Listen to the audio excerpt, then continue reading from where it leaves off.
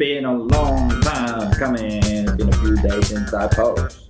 But the thing is, there is news, and of course, this is the channel, guys. This is the channel that you come to subscribe so that you can be better notified and better informed when it comes to investing in Bitcoin and other cryptocurrency. Without further ado, let's get jumping right into it after you have smashed the like button and that you have subscribed so that you can stay updated. Moving to this tweet right here. Speaking of adoption, while Bitcoin has been getting a lot of press recently, it is still far from mainstream, guys. 55 out of 100 Americans own stocks, but 14 out of 100 own crypto, but just 1.3 humans on Earth own Bitcoin. And yet humans have 10 billion mobile phones for 7 billion people. So guess what, guys?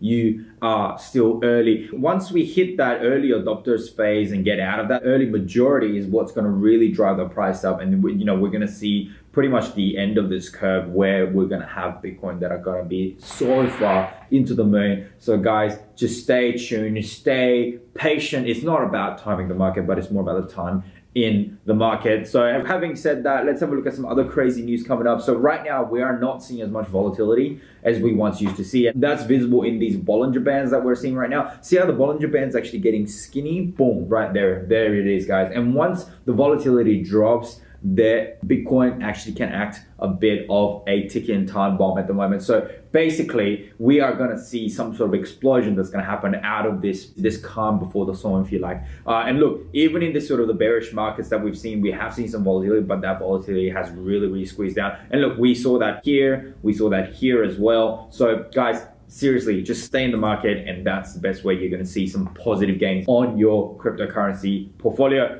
Look at this, guys. Bitcoin miners who are smart, right? They're accumulating for over a month right now. And you know what? They're not stupid, man. They're not stupid. They just got to keep accumulating so that they can enjoy the gains that they're going to see on Bitcoin. And look, speaking of people who are holding on Bitcoin, are the rich people right now. Address is holding over 100,000 Bitcoins, not $100,000 worth of Bitcoins, which is barely what, 3 Bitcoins and a bit more, bit less, I should rather. But really, Address is holding over 100,000 Bitcoin. It's 27 months high. More than in the last 2.5 years, we are seeing addresses that hold over Bitcoins at its all-time high. What does that say about the market? The rich people are getting in. And what are you gonna do, right? Let me ask you a freaking question right now. Are you gonna be one of those poor people who are just basically gonna trade on emotions and you don't do enough research? Are you gonna follow the rich people and how they behave? How do you think they got rich in the first place anyway? So guys, something to be said about this right here. So look, there's a big peak in the amount of addresses that are holding 100K plus number of Bitcoins. So really interesting to see that. I don't know what else is a more bullish line than this. So guys,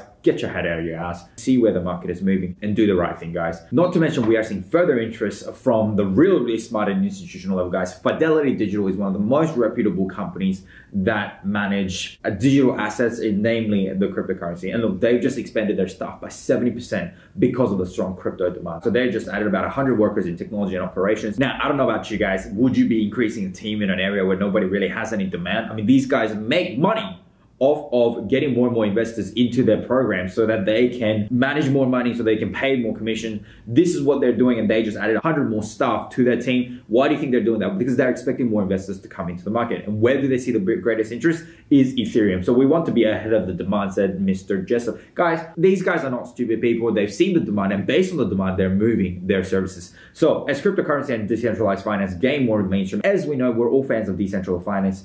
Decentralized finance is all based on Ethereum. So decentralized finance does better. Well, guess what? Money has been pouring into the space of fund startups and new ways of conducting traditional financial transactions. Guys, if DeFi does really well, then Ethereum is going to simply follow. And you know what? Fidelity is jumping into that trend, and they are loving it. They are training their stuff. They're hiring people up. They're equipping themselves so they can service larger groups of clientele. And that's going to obviously reflect out onto the market. And that's going to mean gains for their clients who are going to have exposure into the cryptocurrency world. Another institution, Bank of America, established a cryptocurrency research team. These offices are going to be crypto heavy, guys. That's what's happening. Cryptocurrencies and digital assets constitute one of the fastest growing emerging technology ecosystem. We're uniquely positioned to provide thought leadership due to our strong industry research analysis, market leading global payments platform, and our blockchain expertise, guys. When big boys jump in, you watch, you listen, and maybe you make the similar moves, guys. Not to mention Capital Group division buys 12% stake in Bitcoin, heavy micro strategy. Only BlackRock, which again is one of the largest, one of the most reputable financial firms that manage a lot of money, has a bigger stake in MicroStrategy than Capital Group. And that's a big chunk, guys. And therefore bigger indirect exposure to Bitcoin than Capital International investors, guys. So that's a really, really exciting thing. So how big is this company? A 2.2 trillion asset manager has bought a stake in MicroStrategy. Capital International Investors, a division of Los Angeles-based Capital Group, is not a small company. Why? Because $2.2 trillion is not a small amount of money, guys. The global cryptocurrency market cap is $1.37 trillion, and they manage a lot more than all the money that has ever been invested into the cryptocurrency world. I'm not just talking Bitcoin here, I'm talking all the money that's invested into every single coin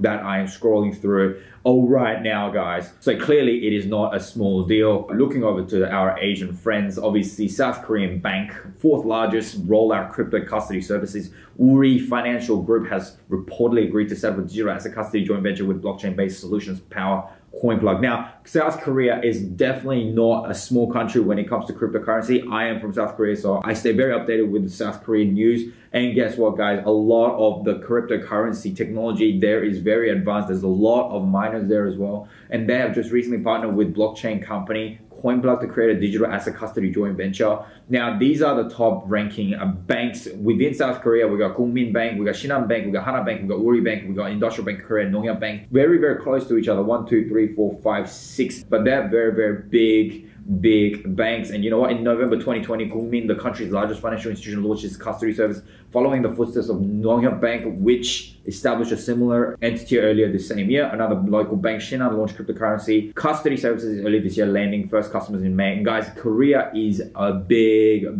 crypto market. A lot of people are getting involved. I think there is something in my blood that makes me love cryptocurrency as well. So the fact that fourth largest bank actually rolled out into crypto custody services is a big deal, guys. Institutionals are not cooling down on crypto or Bitcoin at all, guys. Grayscale's digital large cap fund is now an SEC reporting company. Grayscale will seek to get the same designation for its Litecoin, Ethereum Classic, and Bitcoin Cash funds. The fact that Grayscale is now reporting to SEC is actually a big deal, because once there is regulation, people think, oh, regulation is such a bad thing, but no, we need regulation, because once regulation comes in and stabilizes the asset, that's when the institutional is going to come in, and that's where we're going to see that mass adoption, and we have that market share boom out to that 100%. And ladies and gentlemen, seriously, this is a very exciting time to be alive, because we are seeing these things happen. That, you know, we want regulation. There we have it, guys. SEC is now going to have its final ruling, and once it does, then we're going to see more and more institutionals going to come in. And these institutionals, as you know, do not manage small amounts of money. $2.2 trillion